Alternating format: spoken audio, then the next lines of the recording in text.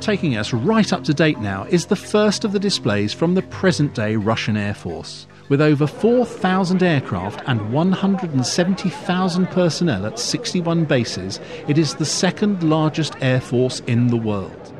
It is currently under the command of Colonel General Alexander Zelin.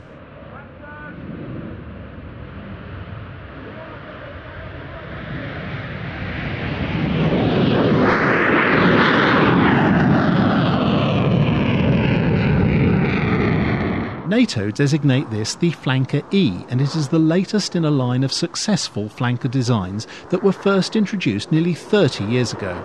It was originally designated Su-37 when it first flew in this configuration in 1996, but confusingly changed to Su-35BM and then went into production as the Su-35S.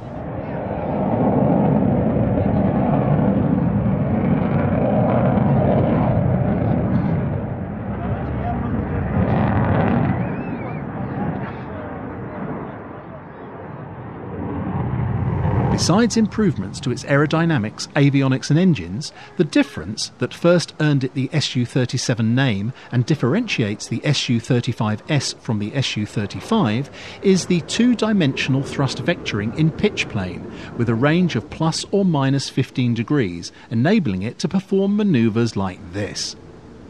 Just watch.